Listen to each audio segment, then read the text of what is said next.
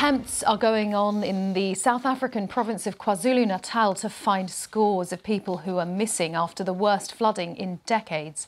More than 300 have died after torrential rain saw buildings, roads and bridges washed away. Let's go over to our correspondent Shingai Nyoka, who's in Durban. What sort of efforts are going on, Shingai, right now?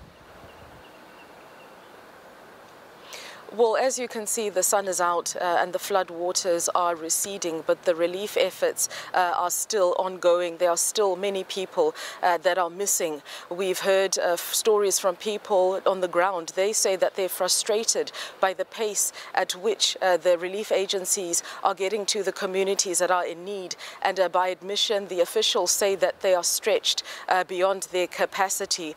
There are many communities that are still cut off, children that haven't been able to go to school, people that have been displaced in community halls. And so the government says it's still moving from community to community to assess the needs. But mop-up operations have begun.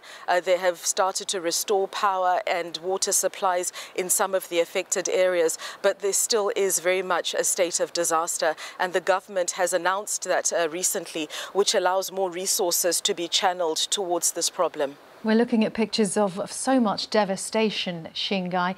Give us a sense of the size of the area that's been so badly affected. Well, authorities say that it is the whole of KwaZulu-Natal, which is a very strategic port city. It's the largest in sub-Saharan Africa, servicing southern African countries that are landlocked. The stories that we've been hearing are that, for example, the trucks that were coming into the province to collect goods have been stuck because the roads are damaged, the infrastructure is damaged, there are access issues. They're lines of about 10 kilometers long, and authorities are saying that they shouldn't come in at the moment.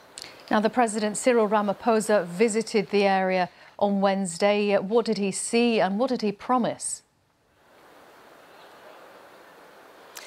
Well, he saw the grieving families, he saw the extent of the damage and even he was surprised. And it's a line that we've been hearing over the last couple of days, is that although the weather services had warned people to move from low-lying areas, nobody expected the ferocity that we saw, the torrential rains, the 4 days of these torrential rains which battered this province.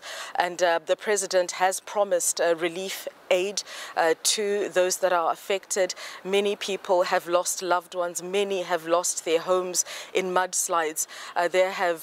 Some were homeowners and they've become homeless overnight and they're living in shelters.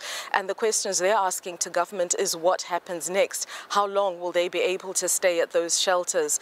And what plan the government has? And this really speaks to some of the criticism that we've heard against the government, that while President Cyril Ramaphosa has said that this storm, this disaster was as a result of climate change, some are saying that it's drainage, some are saying that it's town planning that has placed these flimsy structures in these vulnerable areas.